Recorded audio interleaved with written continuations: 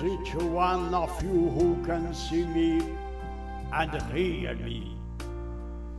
God bless France, Brazil, Poland, England, and great bless my USA.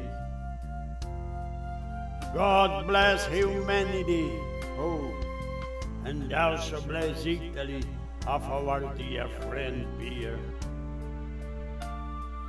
I feel great happiness to be here, to be able to speak to you, and especially to be able to speak of me.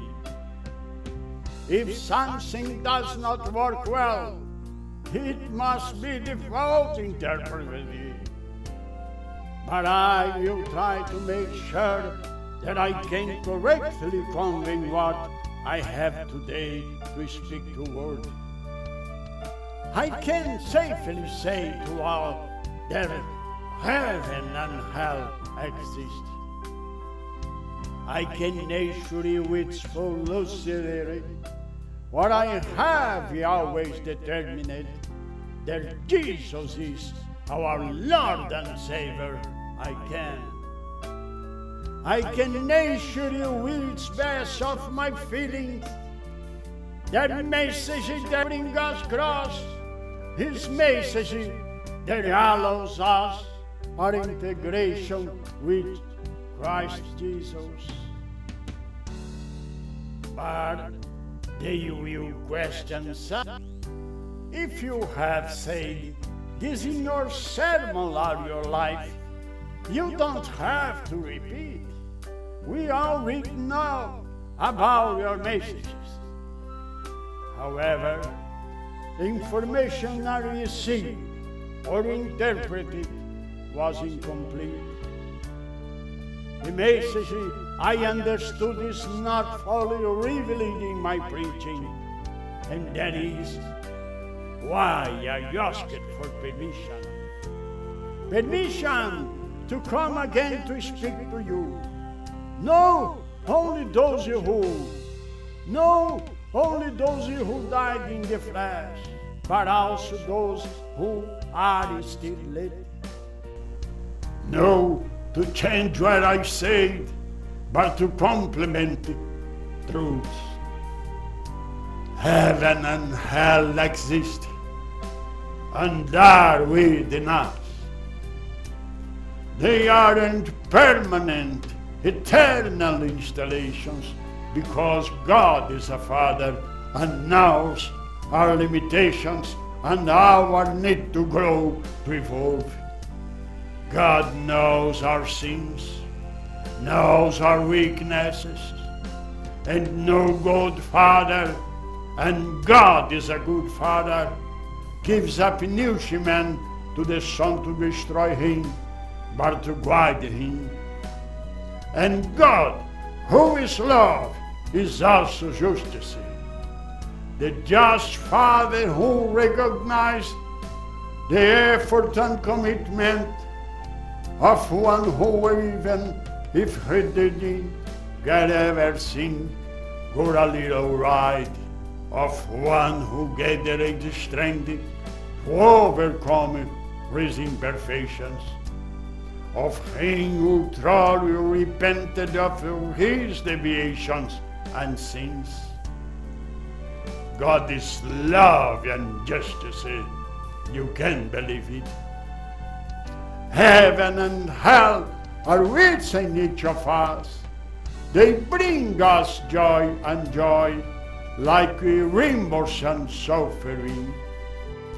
Within us, but are temporary, even when fed or alienated within us. I know you like Frankie, should now hinting. There must be force, should be stage, must be light.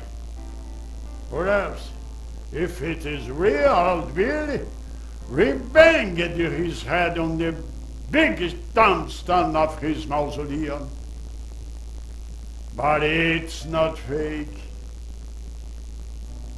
I assure you that what I and now speaking is the complementation of the truth that I preached before.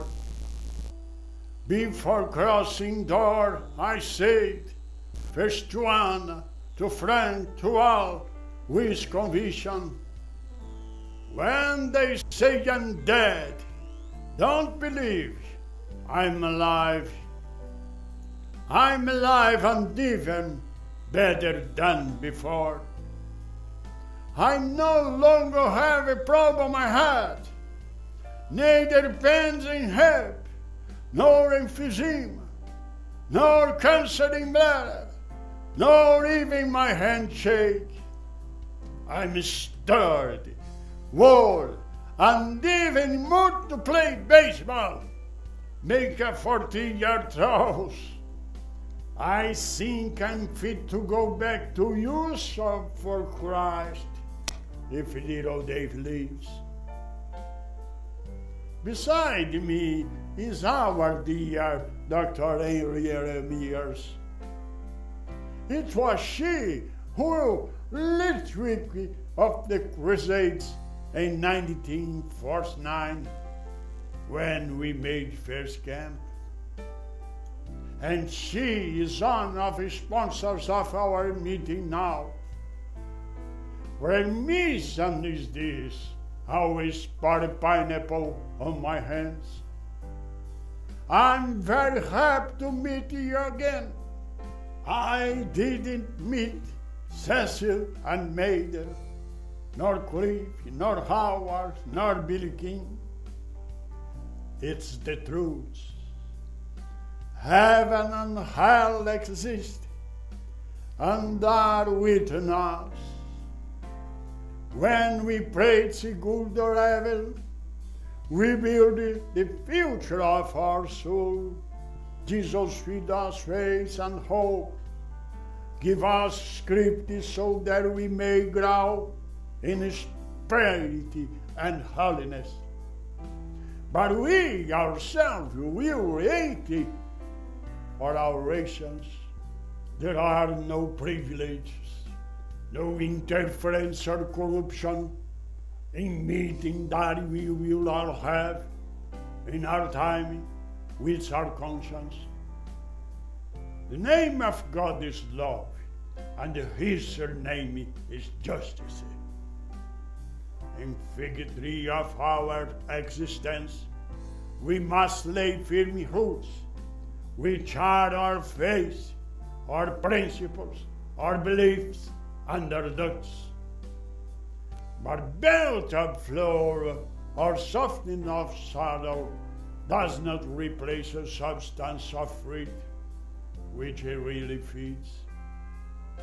And when we come to appraisal court of your life, accounts of our talents will be charged as imperishable our beloved Master Jesus taught us. I have witnessed presentation of legend and serious accounts of famous and important brothers, anointed ones, who come with package of titles, of fervor, of adoration, of Bibles, but little, almost nothing, they present in report of congregation for good. It's not enough to cry out or praise, Lord, oh God, oh Jesus. It's not enough. We know this. We talk about it. Our passport to a better level, closer to Jesus, needs to be stamped by generosity, by the straight and pure life, by what we will have done from good to this power and to humanity. For how much we love one another, how He loved us. This is not William Franklin's words. It is His. Oh, Jesus, but I love you so much, you. How do we love Jesus? How do we love Jesus? By petitions and prayers, by immolation, by beautiful songs, by tithe and promise. How often have your cries and prayers made you realize that Jesus and Him who crowds in pain and abandonment? Jesus is better than all, better than Paul, than John, better than all. One says, faith justifies the Christian, but master determines. Each one will be given according to his works. See Matthew 16:27. And what good is faith without works? See in James 2:14-26. It's dead. Without work, faith, however great it may be, is dead. No, I'm not changing what I said. I am complete what needs to be said when I transpose it both into heads by the sticks. And that is what world needs to know, because there is way to bring peace to humanity. The knowledge of this will destroy selfishness, the thirst for power, ambition for material wealth, serving God and not mammons, because these valors are fleeting, ephemeral, volatile, and perishing. Situations dare dissolve into the shadows of change of dimension. One we call that here's dear, and no use blocking poor man's mouth with cones and gold. I doesn't solve. I know I am life. God is love and justice. But it's not carelessness of your needs that will serve as witness for your life. How many times have you opened the door of your house and your heart to help those who suffer? That is what counts. That is what is justification represent before tribunal of conscience. Just as I am, without one plea, but that thy blood was shed for me, and that thou bids me come to thee, a Lamb of God, I come, I come. Oh God, oh Jesus, don't cry, old Billy. You like a strawberry jam. And this is real, it's true, it's tremendous. Today, I ask at my heart if I really forgave those who hurt me, who brought me pain and suffering. Did I send my grudge away? I will question whether my faith is accompanied by humility or pride, presumptions. If I cannot really offer other faith to one who puts me, I remember Martin Luther King, we preach once on this subject together. He's well, very well. Today I remember decision time, songs of night, and sang Amazing Grace.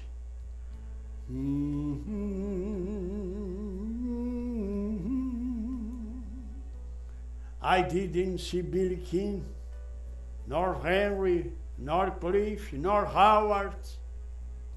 I have had good news from my beloved Dr. Dell. Dr. Dell,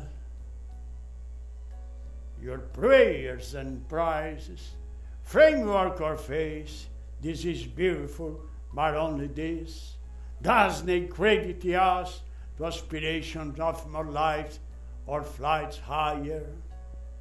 The question of how much you have forgiven, how much you have understood, how much patience and charity you have, is that it represent your worth before God?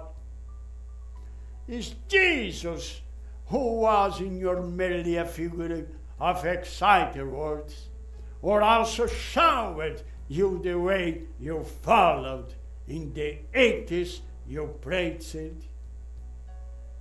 Hundreds, 1,000 times we repeat, Jesus is the way, truth, life. In fact, this is how it was defined, as we see in John 14:6.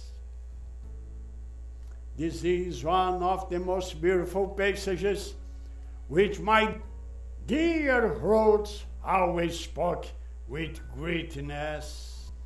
She is in the same colony with me. I love you, Mommy. She didn't want to come. I do think she don't believe in this. I asked Reverend Moses, why man didn't wait for me? And he said, you took too long. Only 9 months to complete 100 years. It really takes a lot of patience. But I remember Ruth talking about this topic, and she liked me to stay home and listen to her. 1, 2 weeks, J.G. and then Van, Frank Lemonade. Until then, she liked me to stay at home. When 50 child came, a little, she began to encourage me to go to crusades.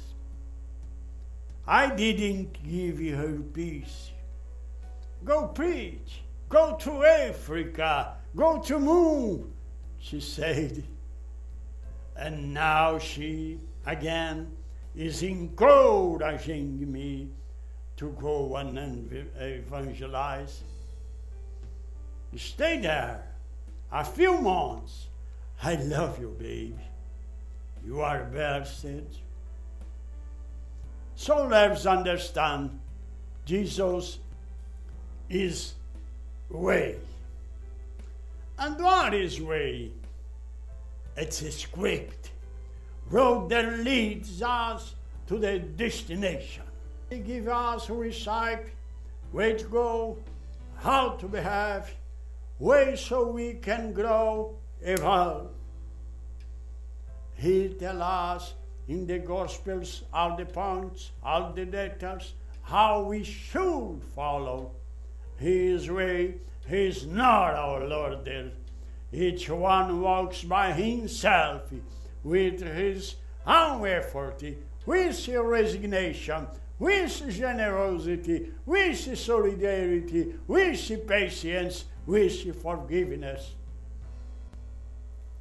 Serving and loving, striving to improve, to purify. If during course of a mission, there is an accident. He throws his support team, assist us, risk us, and if necessary, even guard us.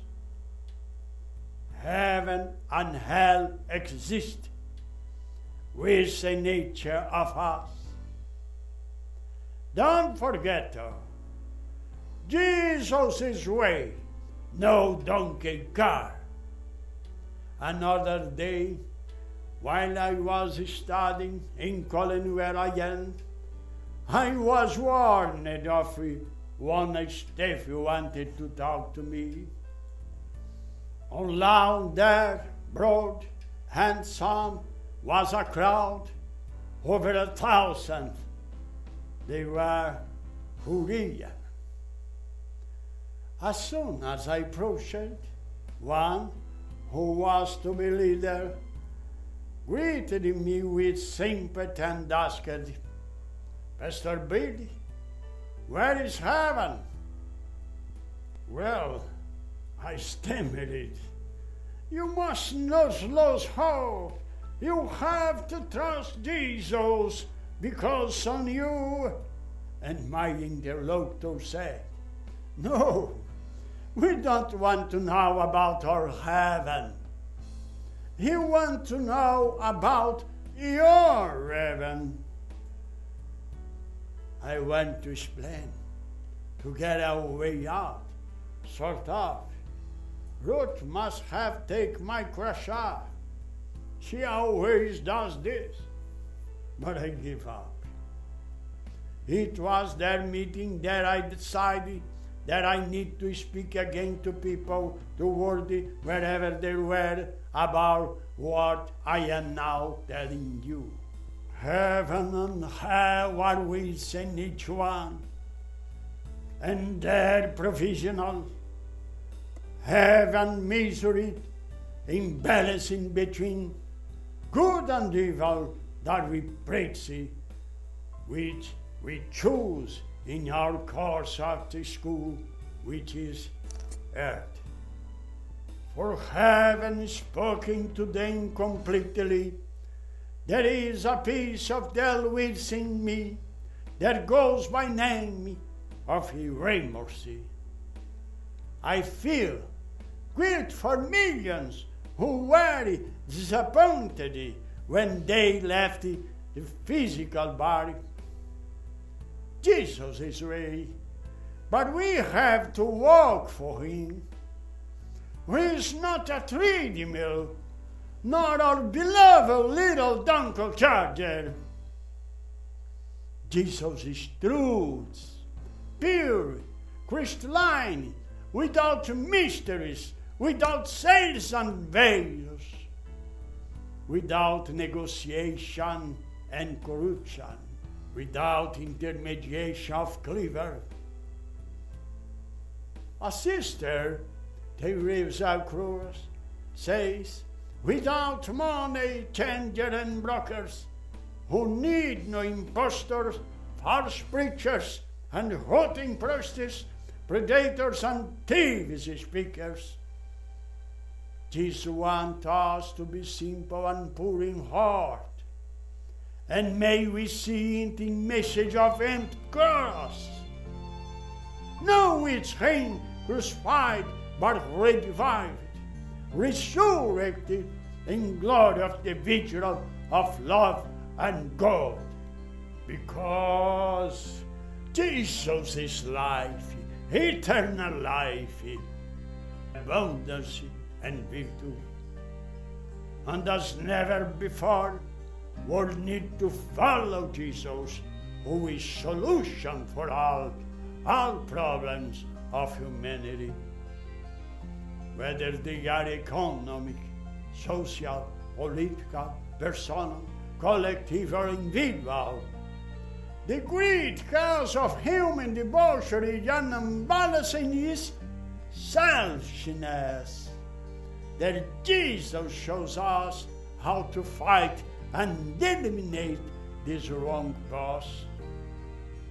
Because hyenas and Cassandras Holy Mother of sensationalism, announcing wars and decadence, to show world that life continues after death, does exist, to make them understand that life continues, must also be our apology, evangelicals, Christians of all denominations. Everyone has heard of this, but I am here assuring it is so. Proceed. Life goes on, yes. I ask my friend, my David boys of youth, to begin to understand and to spread this very old news, so that they don't have deceptions, that millions are heaven, and they will encounter truth past flesh. We need to do this.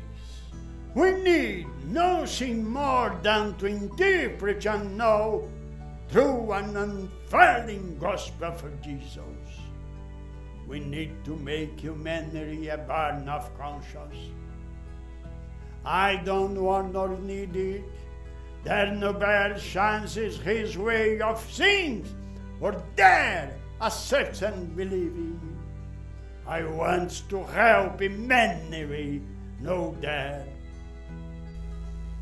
We can, Frankie. J.G. has a very close conception of this. Ned also, gospel is God's infallible word for us. One who leads us to where all these are confused interpretations, on who leads us to errors. I feel like Bunny has her fears. It must be road syndrome.